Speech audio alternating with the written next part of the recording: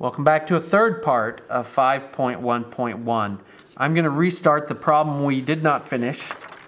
And I was labeling my sides. And after I'd labeled my sides, I decided, okay, I know the hypotenuse. I want to know the opposite. Which one uses opposite and hypotenuse? The sine. So I'm going to use this. Sine of the angle equals the opposite over the hypotenuse. And so sine of 25 needs to equal, let's see, opposite over hypotenuse. Let's see. X over 9. Put that over 1. Cross multiply, I get x. And I'm going to show you here how to multiply on this. The sine of 25 times 9. This way I don't have to write it in. But the sine of 25, make sure to close your parentheses or you will almost always get it wrong, times 9. That gives me 3.8, or it's about 3.8036. Okay, so that is how I do that one, and so I found that side. Let's look at another one. Chose this one just because the orientation was all kind of crazy. 5-5F. And so I'm going to do the same thing I've been doing. I'm going to label my sides.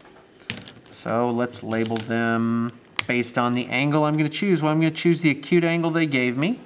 This side is the hypotenuse because it's across from the right angle. This side is the opposite, and this side is the adjacent. Ask myself the two questions. What side do I know? Hypotenuse. What side do I want to know? Adjacent. Remember that, adjacent and hypotenuse. Which one uses the adjacent and the hypotenuse? Well, that's going to be the cosine.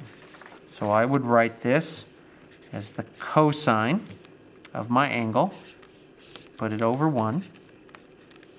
Equals, remember that the cosine is the adjacent over the hypotenuse. So it's going to be x over 10.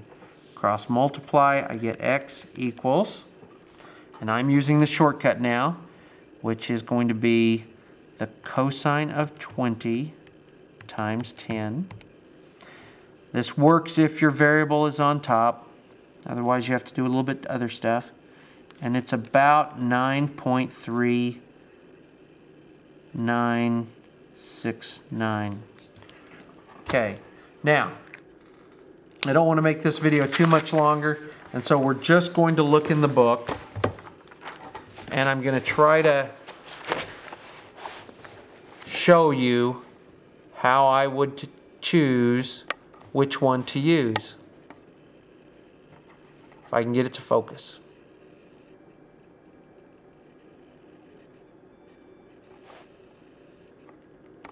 Okay, on this one, B, I don't think we did B. Well, we did do B. On C, I look at this. If I label my sides, this is going to be the opposite, and this is the hypotenuse and the adjacent. So it's opposite and adjacent. Opposite and adjacent will use the tangent. So opposite and adjacent will use the tangent. Then, if I look at D, if I label my sides, this is the opposite, hypotenuse, and adjacent. Opposite and adjacent are going to use tangent. This is not the one I did, so let's see what this one is. Here's the angle. So here's the hypotenuse, the opposite, and the adjacent. So I'm using hypotenuse and opposite. Hypotenuse and opposite is going to be the sine. So I would set it up using the sine. Good luck with this. We'll do a little bit more on it in the next unit. And hope you have as much fun with trig as I do.